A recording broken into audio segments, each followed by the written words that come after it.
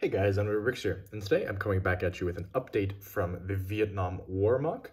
Now, I believe that this is part 8 or episode 8, but I will have the correct part number or episode number in the title. So if I'm incorrect, I'm sorry about that. That's my fault. I'm just not so great at keeping track of what number in this series I'm currently at. Now, that might seem a little silly, but for some reason, every time I sit down to film these videos and I start going, I always forget which part I am, so that's kind of the reasoning. But anyways, today's going to be a relatively short update, but just wanted to give you some general things that have been worked on. So if I lift this off of my stand, so as you can see, this portion up here has been finished. I've done some of the landscaping, as you can see. That's going to be making this part up. I will say that this is likely not the final look of this area. It's kind of just a rough approximation of what it will be. As you can see, I have utilized some of the filler brick from the Civil War MOC over here and over here to kind of complete this area. I'm going to be expanding the MOC further, if I move these pieces out of the way, to include all of this front area. That will be the eventual size of it. However, at this point, I'm not quite prepared to do that. One other thing that you'll see is I added a lot more minifigs. Specifically, I added, oh, I dropped him. I added some of these newer TMC Vietnam minifigs. And if you look closely, what you will see, if it can focus properly, is that I am using Brickarm's overmolds as opposed to Brickmania Perfect Calibers. So I'm trying to transition a lot of these guys onto the overmolds, but I'm kind of curious, what do you guys think looks better? Do you think that these overmolds look good? Let me zoom in. Here's what they look like. Do you think they're a little bit of overkill? I know that some people that I've asked about it have thought that having overmolds for all of the people, or even a majority of the people, might be a bit overkill. One, of course, due to the expensive nature of them, just the priciness of them, that would be quite a money-heavy endeavor. But beyond that, perfect calibers do get the job done. If I can find a perfect caliber, like the ones over here, they look pretty good in comparison to this overmold. So I'm curious what you guys think. If you have any opinions on that, be sure to let me know in the comments below. Now, as I said, the main change this week was kind of the building of this section and then the layering of all this filler brick. In addition, I kind of made these vegetation areas a little bit more full here, as you can see, utilizing these leaf pieces. And then also here, I'm trying out this technique where you put the plants, the stems upside down on top of just like, I think it's like that round tube piece. I don't know what to describe it as. You can see it here clearly.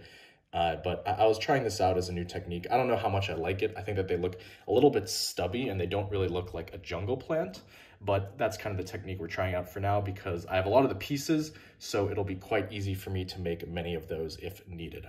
Also, as you can see over here, I'm trying to change some elevation. So I think a big issue for this MOC right now is that it's rather flat. And because of that, the vegetation that I have placed doesn't actually go very high. So in order to make the vegetation appear essentially taller than it is, what I thought I could do is essentially build up this brick built kind of little island and then place all the vegetation on the top and the sides to almost make these trees and the plants appear larger. I don't know if that works very well in comparison to something like this. As you can see, which one of these looks taller. Now, of course, just factually, the one on the right is taller, but I don't know whether it looks more realistic than this design on the left. If you guys have any feedback for this, or you have other techniques to make this vegetation appear fuller, that would be greatly appreciated because right now this is kind of what I'm going with. I don't really know how I would alter it to change it. So one thing that I know a lot of people have said is it kind of feels like I have too many minifigs on the MOC. Now I do acknowledge that I have quite a lot. I think I almost have like 30 in total right here in view. But keep in mind that this is about probably a third of the total MOC or even just a quarter. So it's going to be a lot larger than this in its final version and essentially in its final form. So I'm not too worried about there being a lot of minifigures.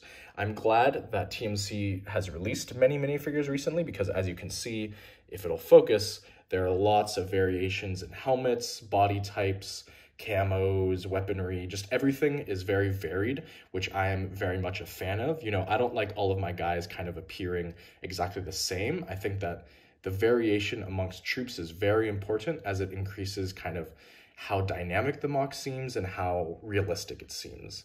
And to that end, I think that the new Vietnam troops and the addition of a variety of weaponry from both Brick Arms and Brick Mania, you know, the perfect calibers and the overmolds has really made these guys come more to life. Of course, there's also some accessories from things like Brick Tactical, as you can see this cigarette. I will be getting some Citizen Brick lighters as well to add a little bit more of an accessory to this MOC, but beyond that, that's kind of where that stands.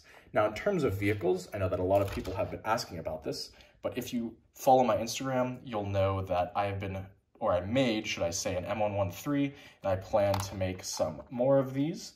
This is just the first one, and I'm just essentially kind of trying to decide where I'm going to be placing this in the MOC itself. Right now, it's just sitting off to the side, as you can see, as it awaits further placement. Essentially, I think the main thing that it's waiting for is just kind of me to finally decide how big this MOC will be, and then I can work it in. Beyond that, I'm planning at least one Huey to be in this MOC, so keep an eye out for that. I have not built the most recent Brickmania one yet. Yes, I know I said that I was going to soon, I just haven't found the time. It's just much bigger of an endeavor than placing some filler brick and creating some vegetation, right? It's a lot larger time investment for me to create that Brickmania Huey than it is to do this stuff, and I think that I would prefer to create these incremental episodes where I'm able to show some progress as opposed to wait a long time between update videos.